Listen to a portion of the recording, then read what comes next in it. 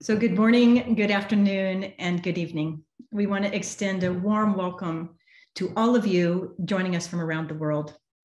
We're delighted to have so many people from Northern Ireland, the broader UK, the Republic of Ireland, and across the United States that are participating in this webinar.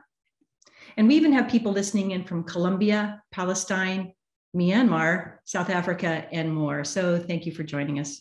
My name is Terry Murphy.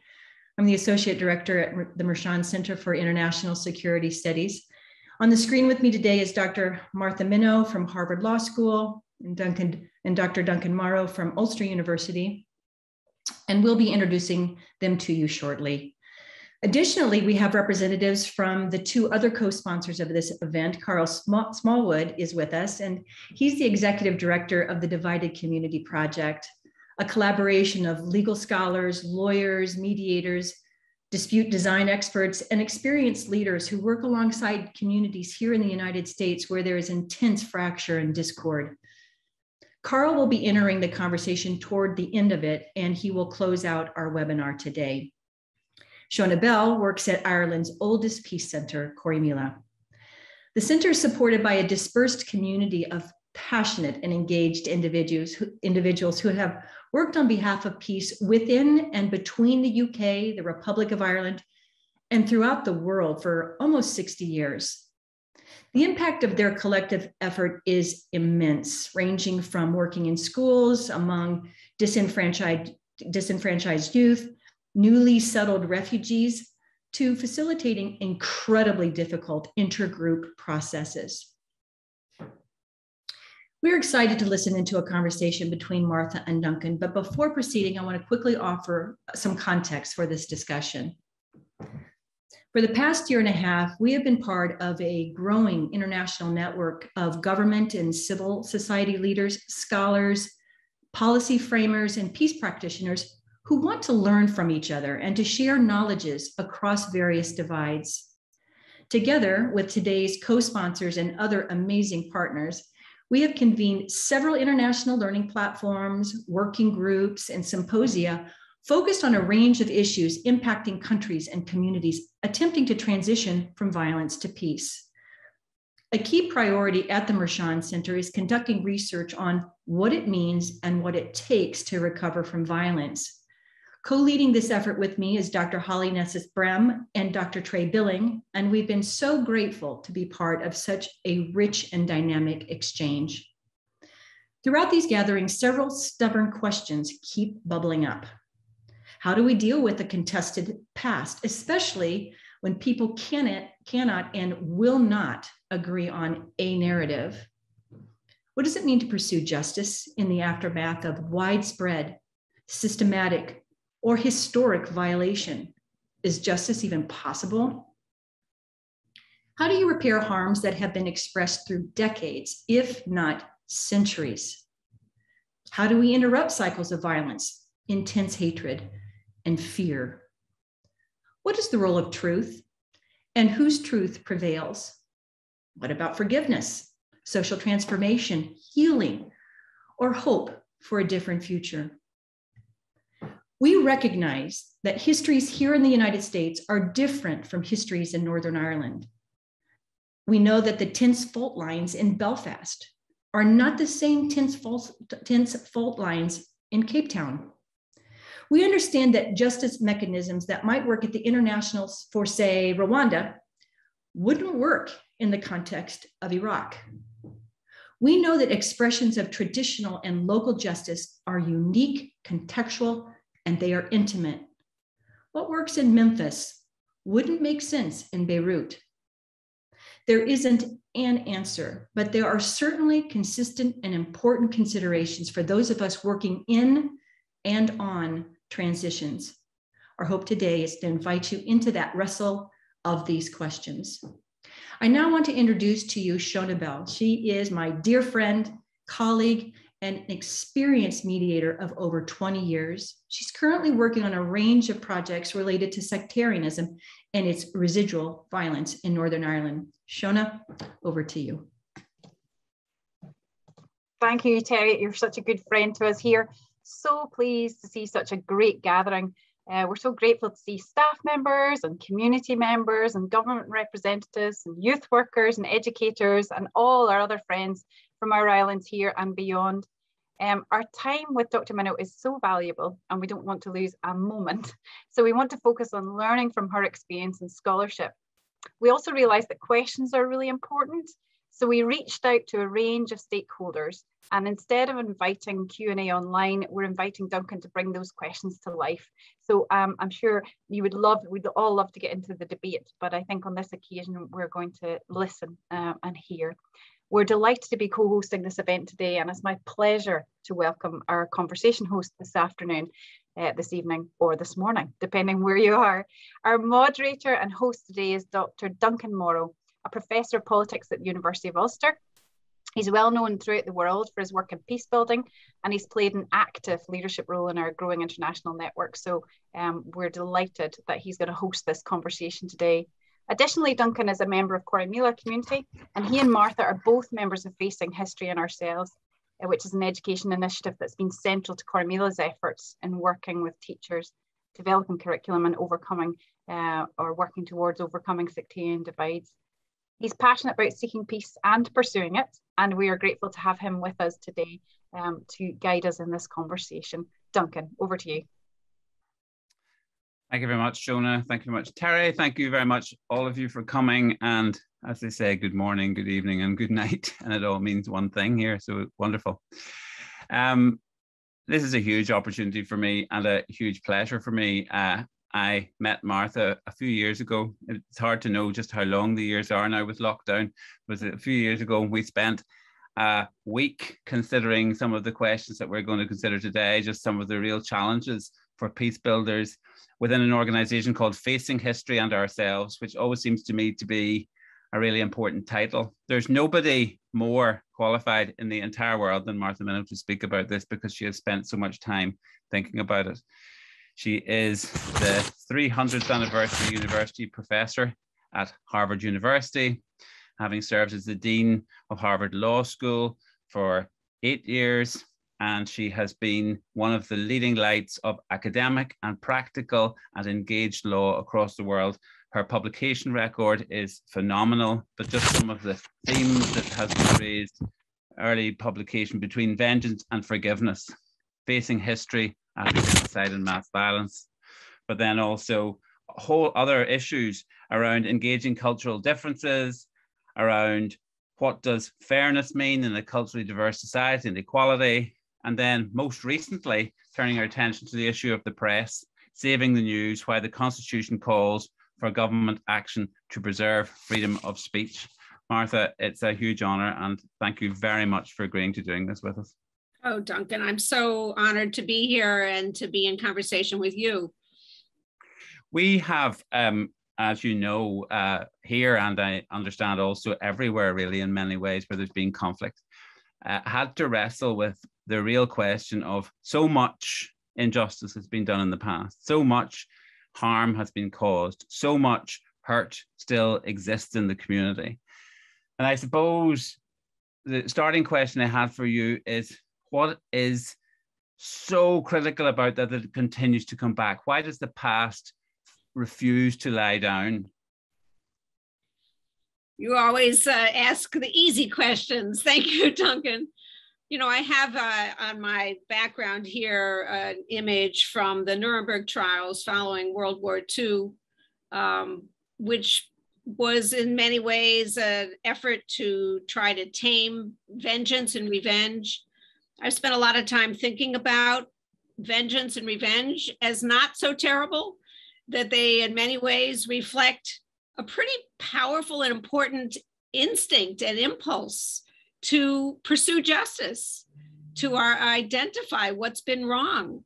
And one of the great qualities that human beings have is that ability to perceive a wrong and to know that this is not right and I deserve better. I also think that the past keeps persisting in part because we are narrating human beings. We try to make sense of our world and our experience. And so when there has been horror or violence, we're still trying to make sense of it, but it can't be. It's beyond so many of the kinds of societal violence, family violence. It's beyond recognition. I turn often to art to try to see how have the artists guided us. And there's an interesting play called The Marriage of Bet and Boo by the playwright Christopher Durang, where the people in the family that is depicted in the play who've died don't disappear. They're still there on the stage. And people have to walk around them. And that's just, for me, is such a perfect, concrete expression about the past. It's not gone, even though the people are gone, or the events seem to have disappeared. You know, William Faulkner, the great novelist from the United States, famously said, the past is not dead, it's not even past. And I think that that's why it feels like it's not, it keeps coming back. We need rituals, we need mechanisms, we need processes to help us safely put the past in the past, but we live in worlds that constantly deny the past or compete over their narrative. And I think that's why it keeps dwelling within us. So you said something really interesting there, you know, that sometimes revenge is one of the motivators behind identifying something wrong and knowing something's wrong. I'd like to hear you say a little bit more about that. Is there, because for example, some people would say in the United States context in 9/11, for example, that the whole Afghan war was started because of a wish for revenge for something terrible that the whole community had experienced on television. So, and 3,000 people or more than 3,000 people had been killed completely without any warning or any foreknowledge. So I'd like to hear you talk about revenge, both its positive side, if there is one, but also at what point does it start to eat itself? At what point, or does it start to eat itself? Do we start to eat ourselves with revenge? You know, the 9/11 is very much still with us, and we've just had an anniversary, and there have been many interviews with children whose parents were killed and their lives are altered. You talk about the US invasion of Afghanistan. How about the US invasion of Iraq? I mean, oftentimes the impulse to revenge leads to just unrelated lashing out and more destruction and more death. I do want to rescue this one kernel from revenge that is admirable, which is the sense that there are wrongs and they should not go unnamed and unrecognized. But that very impulse can go so badly because it will never be satisfied, and creating these endless cycles of violence and revenge that then prompt a return of revenge from those who feel harmed and wronged by my vengeance. That's the danger. And breaking those cycles seems to me the challenge of human civilization, the challenge of each family. How do we not replicate what was bad in our past? We, living here on this side of the Atlantic, we have both a history where people would look at their history and identify the wrongs that were done for them, and then other people who say that that wrong has driven a revenge which has forced them to if you like, do more wrong. And so the cycles go round and round. You've got that picture of Nuremberg behind you. I just got rid of it. Took it off. And it made me think that was probably the most dramatic and public effort to try to bring revenge under law. And I suppose my question is, have we evolved law which is capable of dealing with the past? I think it's a struggle, and I think it's an admirable one, but no is the answer, because the past is bigger than any of the institutions that human beings have constructed to manage it. I do think that the effort to tame revenge with law is true in international affairs. It's true in domestic criminal law. It's an effort. It's partial. It also has the terrible consequence of empowering governments that can then themselves do bad things, as our criminal law system in the United States often demonstrates. We are the most incarcerated nation in the history of the planet. Something's gone terribly wrong. I mean, I do think that the effort of the Nuremberg trials that is inspiring is the effort to bring within the framework of accountability what happened, which then called for facts and dispassionate pursuit of the truth, giving the defendants the chance to defend themselves, not just to be killed, which some of the political leaders thought, let's just take them out back and shoot them, but trying to actually be better than the harms. That's the admirable part.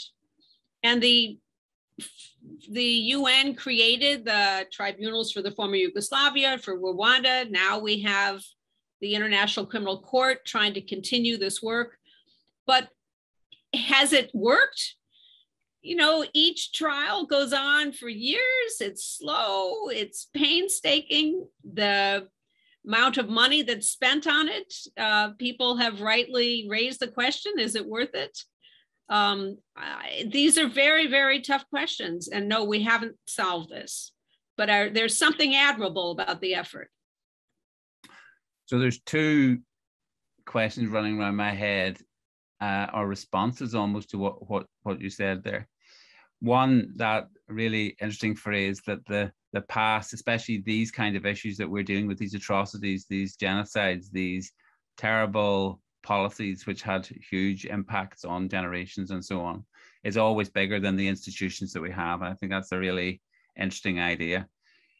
So if that is true, is there, I suppose the first question is, what else beyond law do we need? What other things do we need to think about, at least, as tools to help us in dealing with those terrible experiences? And we will leave you that one as the first one, and then I'll come back to my second question. I think that there are other resources. Law can be one tool, but I think that art is a great addition or alternative. And by that, I mean artistic works like theater, like dance, like poetry, but also song, and also the kind of art that you don't just watch, but you participate in. So engaging our own bodies in the activity of singing or of dancing. I also think that rituals that can take the form of a day of remembering, rituals that can take the form of, you know, doing service, turning your pain into serving others. I think another avenue that's related to law, but not the same, are commissions of inquiry. And especially when they are organized to try to build a curriculum for the next generation, I think there's real power in that, so that the struggle over the narrative is something that's deliberate and collective and not another source of ongoing fight or suppression. But I would be interested in your thought, Duncan. What do you think are other tools? Yes, I suppose we have had a period where we had a political deal, and we have also got a struggle then over legal frameworks. And I am always struggling over, at one level or other, those are the essential criteria, but they're not enough. It's extremely clear to me, exactly as you said, that for these bigger issues, there are so many aspects which no court process can deal with, no political process into the future can withstand in some ways if too much of the past comes out in a certain way.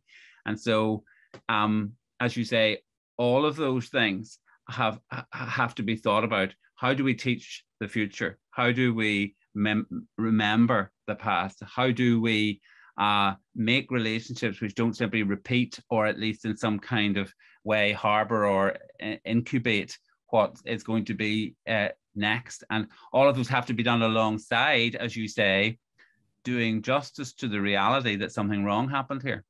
Something wrong happened here, and something has to be. And I'm interested because, you know, if you're dealing with something like foreign occupation, or something really massive like a post-imperial crisis where you're coming to terms with that, or in the United States case with slavery and the huge ramifications that went on well past even the abolition of slavery. Would a commission, what are commissions helpful? Are they possibilities? What opportunities do they offer? Do they offer a way of exploring the past in public, which at least allows us to construct a different narrative? They can, but they can also be their own problem. I think the Northern Ireland has been in many ways victimized by too many inquiries, as if, okay, if we just do it one more time, we'll get it right. I think that the one reason that it's often at least a good ingredient to dealing with the past is that a commission of inquiry is itself by being created, by starting, is an acknowledgement. And so many terrible horrors are accompanied by denial, by suppression. You know, I think about the disappeared in Argentina and the silence around it.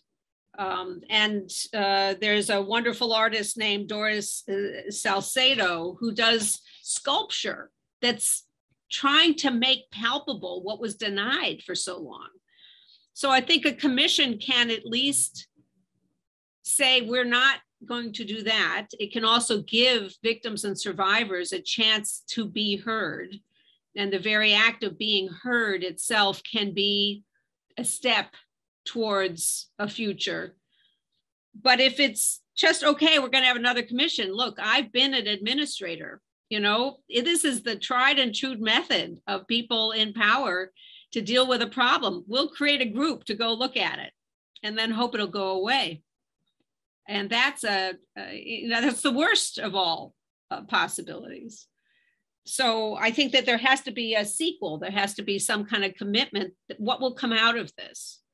You know, I think one of the struggles around the world with truth and reconciliation commissions is whether to view them as an alternative to criminal sanction, or are they instead the method for generating the names and the evidence for a criminal sanction? And that ambivalence has been present in community after community. You know, South Africa had the interesting, but let's be frank, political compromise to say, no, there will be no prosecutions for those who come and seek forgiveness, who seek amnesty, with the hope then of breaking silence, of having more knowledge, more evidence. But in some places, when the evidence comes out, the idea that there would be no consequence is itself unacceptable. I do think that it's also interesting to learn from the South African experience about what kind of setting will be viewed by people from different sides as a fair one. And if the judicial process is itself associated with a terrible regime, that's not a setting that will lend credence and legitimacy.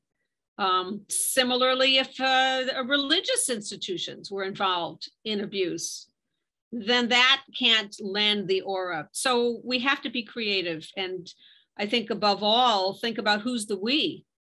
Who's the we that's involved in constructing a process about getting from there to here and from here to a future.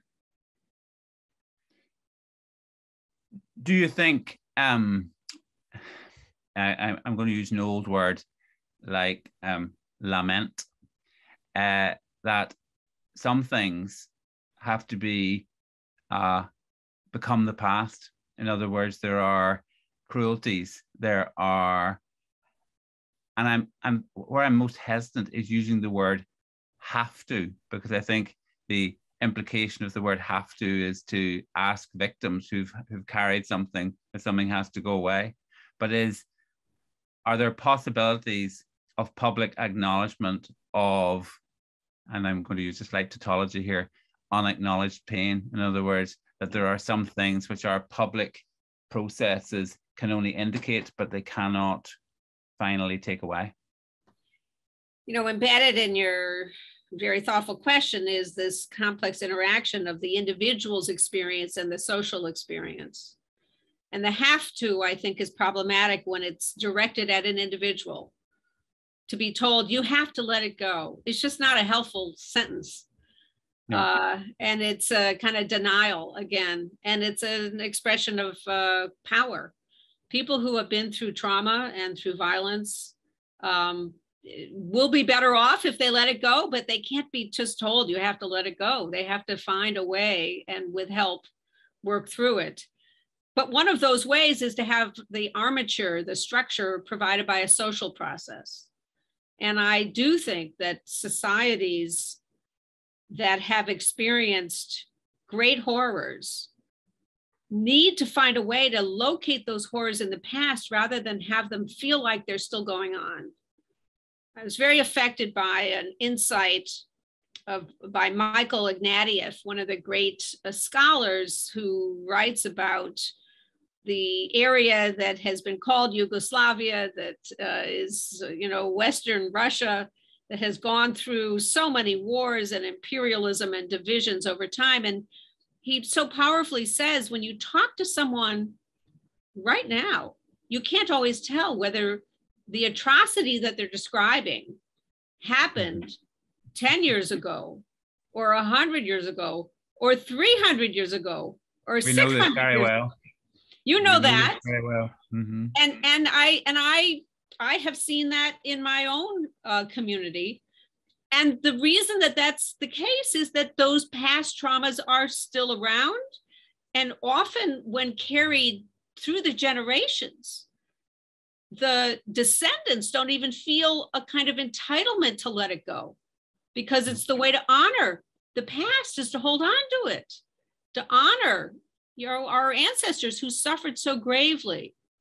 And yet if the society can't find a way to demark, that was past, we are now in a present and we have the chance to build a future, there's too much a risk of then being in the thrall of the understandable instinct to revenge, and the understandable instinct not to listen, and the understandable instinct to hold on to our own narratives. I think about my country right now, where we are so divided that often the only thing we seem to have in common is that we agree we're divided. But one of the other things that we have in common is that most people think we're right. That you get up in the morning and you know you're right.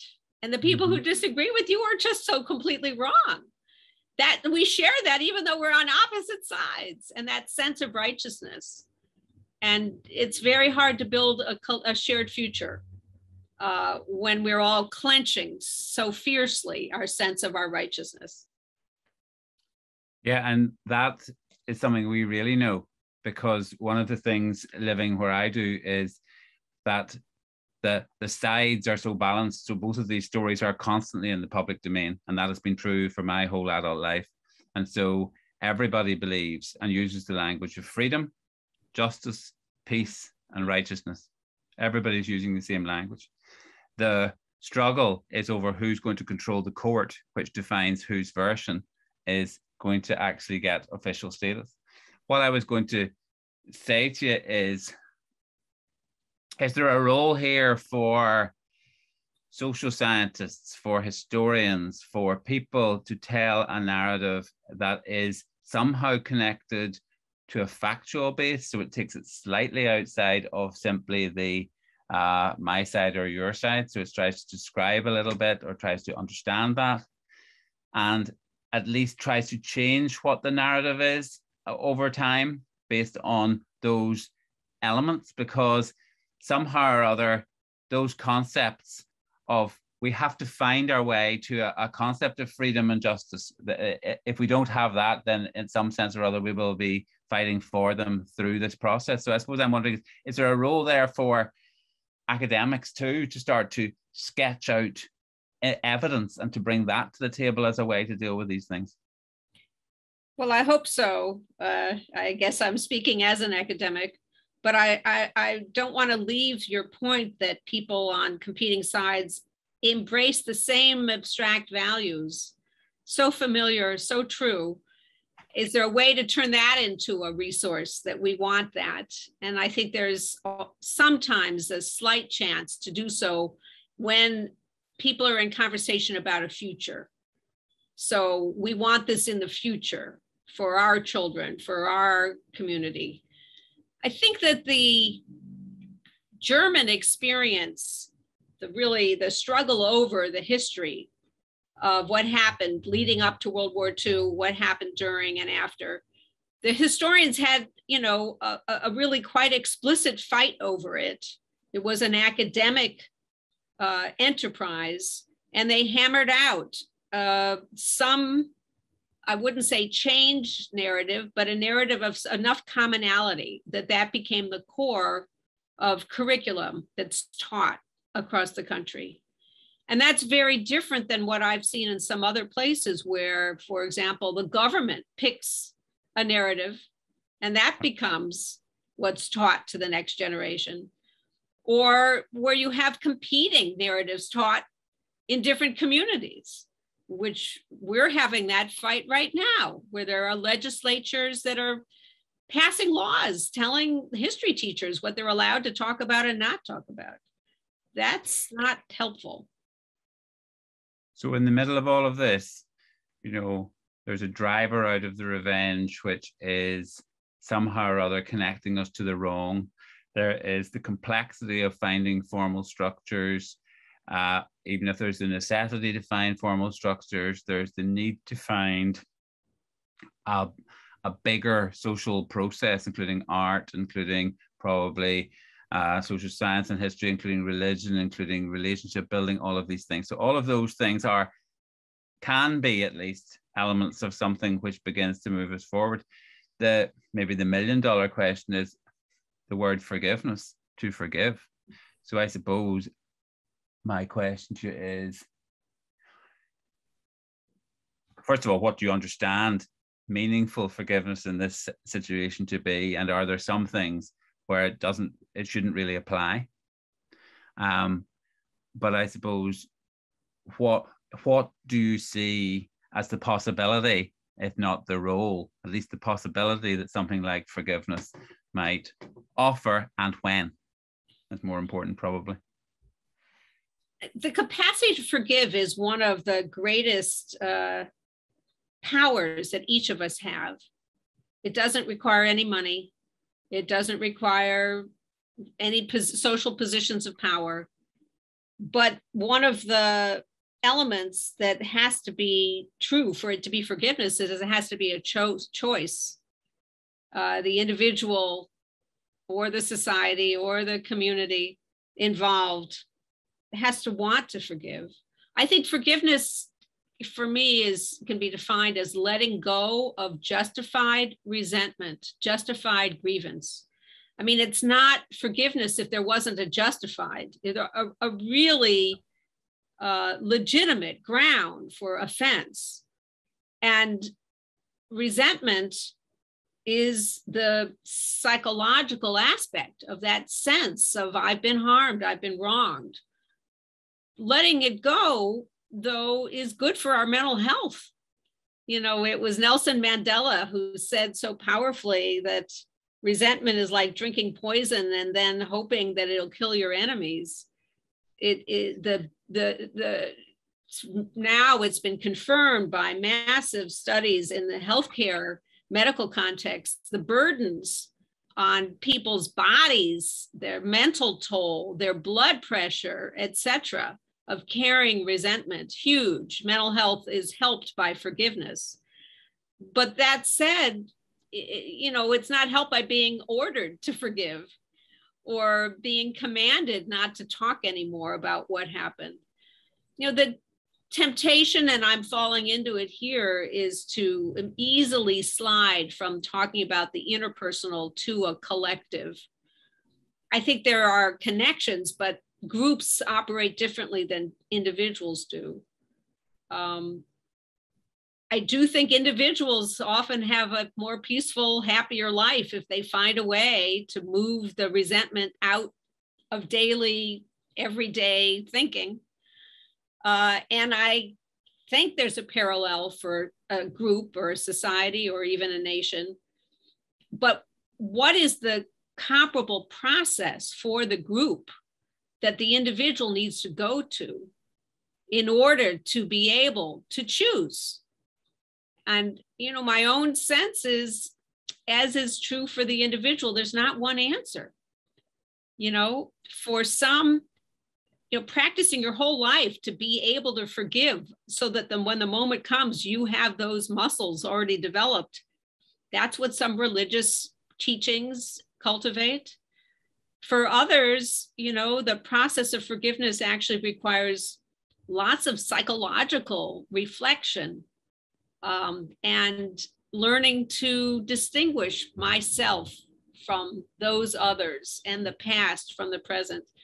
And for still others, the forgiveness is possible because of a change in your circumstance, because you're now in a different place and you have a future and things to hope for and people who love you, and you have more resources with which to forgive.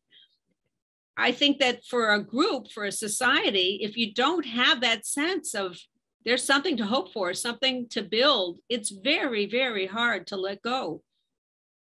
Very, very hard to forgive. Because the resentment is part of the definition of who we are. Yes, and is it possible to start thinking of these things not as either ors, but as things that might together coexist?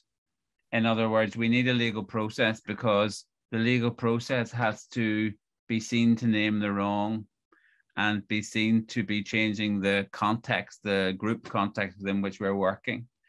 But that forgiveness is also a possibility which can accompany that at times, or can change it or challenge it or move it. And that part of the problem is we keep looking for a single solution. We keep looking for that's not what it's going to be like. It's going to require all of our creativity. I know you're right. And I think that anytime there's a chance to think about both and, we're going to be better off in terms of breaking out of the stuck places of either or thinking. And here in particular, the way in which there will be 2 steps forward, 1 step back. And, you know, 10 years ago, we thought we had resolved it, but then it's back. It takes more work. Next generation, well, we're not bound by the way in which our elders resolved their past. We want to revisit it. These are the kinds of issues that are not going to be put to bed forever. So both and is right, and psychological work and moral work and artistic work and legal work. It's a lot of work. A lot of work. A lot of work. I mean, I'm interested because in this country, for example, how do we, for example, talk about forgiveness on one side when each side demands to be the person doing the forgiving, and nobody, as somebody said, there's a supply and demand crisis. There's lots of demand, but no supply. And so we never mix it up. But then on the other side, I'm listening to America, I'm watching North America, and I'm saying, there seems to be a growing polarization of what is wrong or who did what. And I suppose if we don't even agree on who counts as we, do we have to do some work on the way before we can start having a process of justice? And are you concerned that we stop really talking about justice, but more talking about winning, if you like? I'm concerned about it all, and I am terribly concerned about the dead end of the oppression Olympics, Who suffered more? Well, that way madness lives. There's enough suffering to go around. There's a saying from Korea that every finger can hurt, that I think is so well put. And I just want to add to it, in its own way. Every finger can hurt in its own way. And we are, as thinking, feeling beings, exquisitely capable of knowing our own hurts. We are not always so great at understanding someone else's hurt. I think we're often even scared that if we understand someone else's hurt, then we have to let go of our sense of our own injury. I think that working on who is the we is the task of our time. It is in this country, it is in your country, it is globally. You know, there's a way in which the crises of the pandemic and climate change, you think, would invite us all to see that the we is all of us, because we're mutually implicated, and what you do affects me and what I do affects you. But it hasn't had that effect. Instead, if anything, we are more filled with resentments and hatreds. I think, frankly, partly out of frustration and fear, but also partly social media, which escalates and amplifies the extremes. So to have a we have to have a place to talk that's not separated by screens, where people have disinhibition and can say hateful things or spray paint or what have you. And that's one of the ways we, I think, have tried to create a climate, and I think South Africa was very, very clear about this, was the right to tell the story into the public space was very important, and the right to be heard by the judge or on the behalf of the community, and I suppose with television audience. And storytelling has been one of the vehicles which has kind of done the rounds. My kind of, it's not, I'm against it in the slightest. I personally think it's absolutely critical. The issue I have is, how do we move from storytelling and even truth-telling to story hearing? In other words, have you seen any examples of how the right to tell becomes the right to be heard, or the possibility to be heard?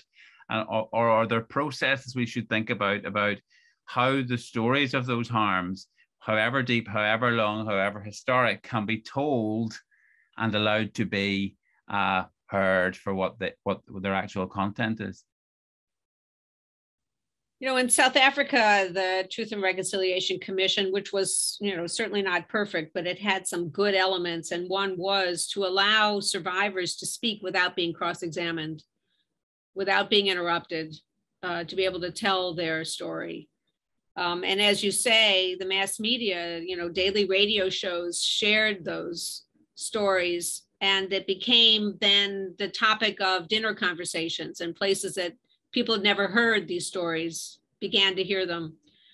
I am intrigued right now by experiments under the name of restorative justice that take a form of, you know, somewhat ritualized, you know, people take turns telling their story, what happened.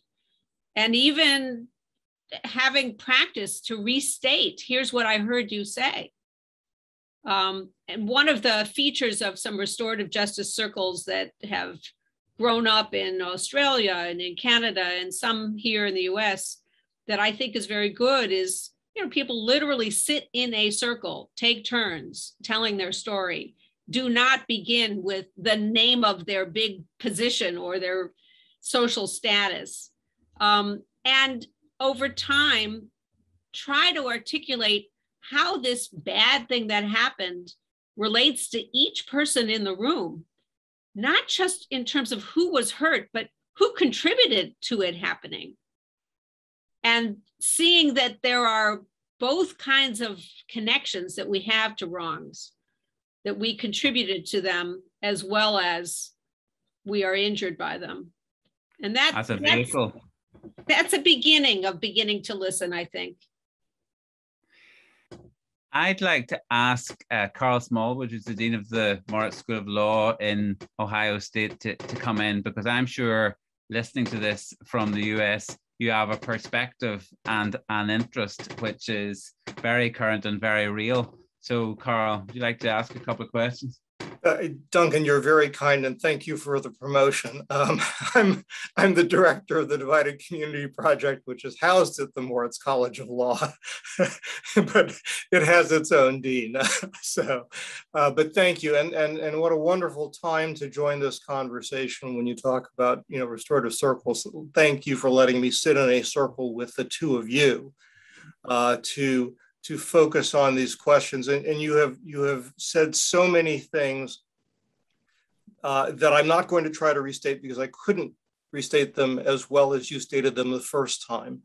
But I did want to ask a question or two of Martha and Duncan while I am here. And Martha, I'm particularly interested in your thoughts. I'd like to turn the focus maybe a little bit more to the US situation. In 1903, Dr. W.E.B. Du Bois said, the problem of the 20th century is the problem of the color line. It's now 2021 in the United States. We've left behind the summer of racial justice, George Floyd, Ahmaud Arbery, Breonna Taylor, and others. There have been worldwide protests in support of Black lives. And what they have given rise to in part is a pushback, a rise in white supremacy, domestic extremism, hate incidents. And you've already noted how politically polarized we are and siloed in so many ways. I wonder, it feels like we're teetering on a fulcrum right now. And I wonder if you could share your thoughts as it relates to racial equity here. Are you more or less hopeful about the possibility of finding truth or justice in the United States? And if either way, I guess, what do you think will be the key or the process that the US might use to forge a future to racial equity? Well, thank you. This is very top of mind for me. My colleague and dear friend Randy Kennedy and I talk about it all the time, and talk about how we're less hopeful now than we were 20 years ago, which is ironic because, at least there's a fuller public conversation going on. But the United States has seen an unleashing and a kind of permission granting for a kind of overt racism that I thought was over. Not that we had overcome racism, but the idea that it's acceptable to say it. That's a path that I thought we were not going to go down, and we are going down. I think it is a time in the United States to stand back and look at the history full-eyed, without any pretense, and to acknowledge the foundational original sin of slavery, and to acknowledge that even the Civil War and Reconstruction amendments were then undone systematically, and to see that we have not had a reckoning in this country. And we've had instead, the Tulsa massacre. We've had the destruction of middle-class Black communities, and then the denial of the history.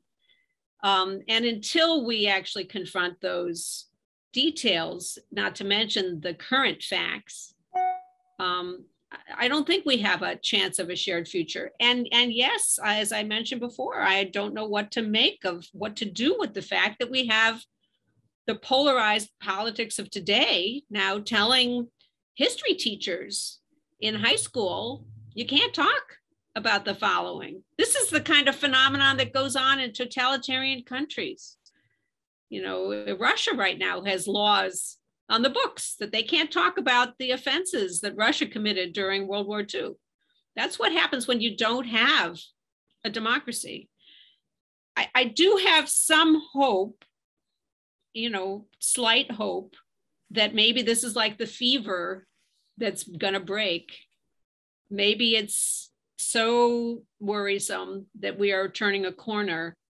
You know, I am simultaneously involved in the conversations in institutions about reckoning with our racist past, and then trying to deal with these laws that are forbidding high school teachers from talking about racism. And it feels like I don't know where to go, but it's where we are. Well, how can the United States have an honest conversation in that context? You know, we all know the past is important. We can't agree on the past as recent as what occurred on January 6, 2021. That's fresh in our minds and was witnessed on television. And we have got, as I said, this ongoing battle that you've described that has been, is playing out in our communities concerning what teachers can teach about the past and from whose perspective they may teach it. How can we have an honest conversation in this country about issues of race so that the 21st century isn't, the 22nd century, I guess, isn't the problem of the color line all over again? Well, I know you're involved in, you know, very serious work along those lines, and I should turn the question back to you. I will say this, that United States can't have a conversation, but human beings can have a conversation. And the ways in which the polarization of the nation is depicted in our media and our stories about ourselves is not replicated at a local level, where in local communities, people actually have to shovel the snow together and figure out a way to get the garbage collected and deal with the sea rise that's happening in our communities. And I don't think it's by accident that there's greater trust in local government, greater trust in local media, greater trust about local schools than there is when you ask people about any of those things at a national level. I think that there's real insight in recognizing that face-to-face conversations among people who have some sense of a shared future, that's a place to start. And I also think this is one of the lessons back from the desegregation era, where enough social science was conducted to show that simply putting people next to each other in the same classroom is not a way to build an integrated future. But working together in a sports team or a newspaper, in the schools that had desegregation that made those kinds of efforts had much more success. So not staring into each other's eyes at every minute, but looking out at the world together and rolling up our sleeves and working on something together, that's a place to start.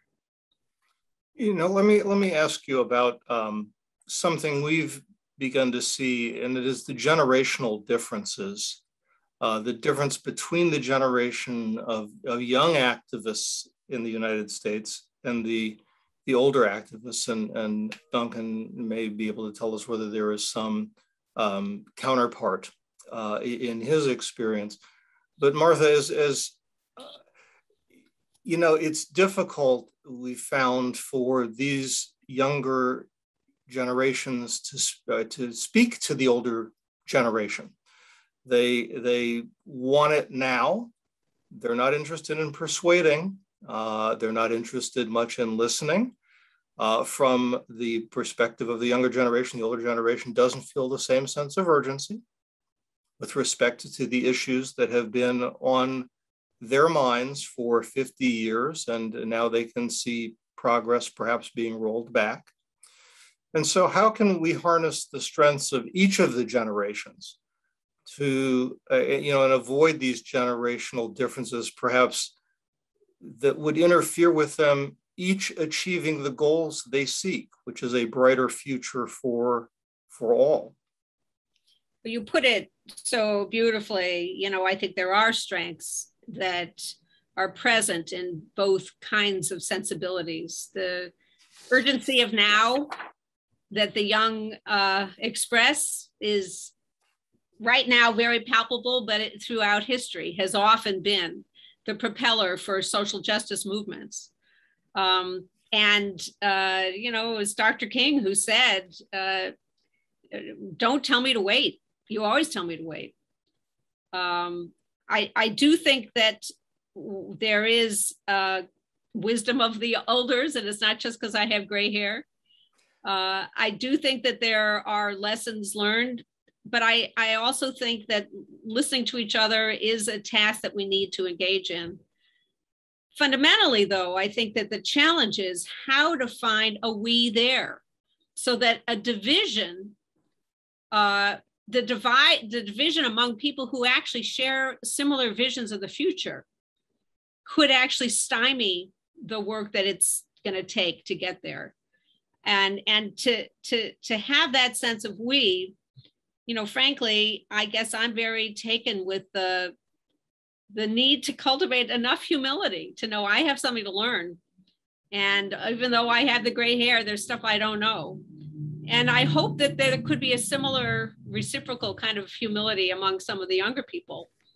You know, the old saying, right? You had no idea how much your elders knew until you reach the age of 30, or maybe they learned so much more in the meantime.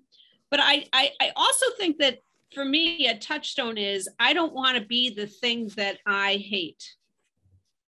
And I fear that for a lot of young people, there is a sense that the scale of the wrongs are so large, it doesn't matter what we throw out on the way to righting them.